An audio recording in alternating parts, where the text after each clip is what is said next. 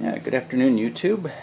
Working on my DC load project here with the DC boost converter. So I've got my little Harbor Freight Jumpstart battery pack. Got the two battery clamps hooked to my little cable. There's my incoming power. Jim Connor's YouTube channel has a pretty good review of these converters. I'll put a link to his video here so you can check that out. You can see here it's really easy to add a cooling fan to one of these. I just plug a 2.1 millimeter coax power plug into the extra input jack there, and I get 12 volts to run a DC fan. And then on the output here, we'll swing over that way, I've got another meter, so I'm putting in 43 watts, getting out 39 watts. And then for a load, I've got a 300 watt halogen bulb. Actually, the whole lamp assembly I took out of a torchier floor lamp. So that makes a really nice load. You don't need to do any cooling for it. It was designed to run 300 watts continuous. And we're putting about 39 watts into the halogen bulb.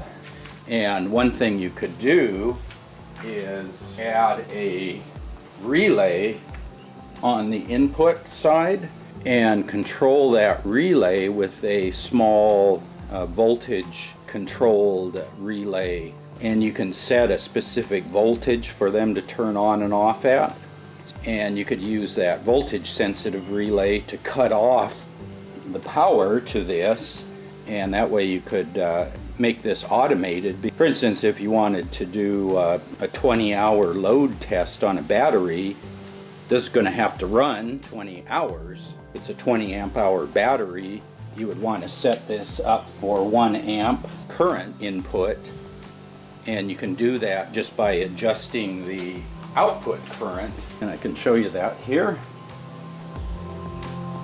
You can see the input current is dropping as I turn down the output current. I guess that's the minimum there, so now I'd have to turn the voltage down. Yeah, there we go. See if we can get right at 1 amp. So there we're at 0.9697. Yeah, there's 1 amp. So if I wanted to do a 20-hour discharge rate, this could theoretically run for 20 hours and give us a C/20 capacity rating. And the nice thing is I haven't had to change the load over here. It's still the same 300 watt halogen bulb, but just by changing the voltage and current limits, I can pretty much set any output power I want. This isn't a lab quality load, being that it's a switching regulator. It's going to have a lot of noise, so you wouldn't want to use this for testing any electronics devices, but it would be okay for loading down power supply, or discharge a battery for capacity testing, or discharge a battery so you can recharge it. There you go, a little DC load running, draining my little battery. Looks like this Harbor Freight battery is still in pretty decent condition. It's well over 10 years old. Just keep it plugged into my solar charge controller to keep it topped off. So let's see what kind of highest power I can get. Okay, that's about the most power I can get out of it, about 110 watts. The reason being, this voltmeter right here is only rated for 60 volts, so I'm right at the 60 volt output limit.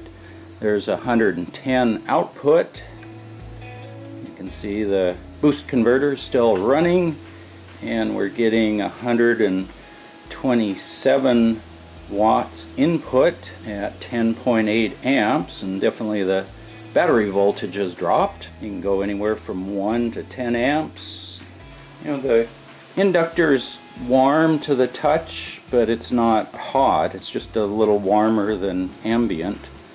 And the nice thing, that halogen lamp could run that all day long. That's a light load for it. It's only a third of its rated output.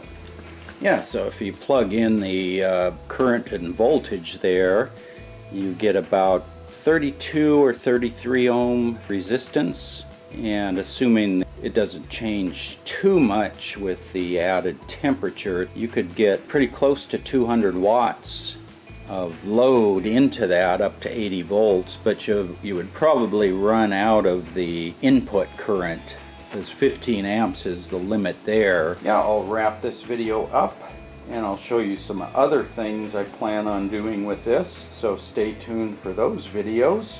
If you have any questions, put that in the comment section below, and as always, thanks for watching.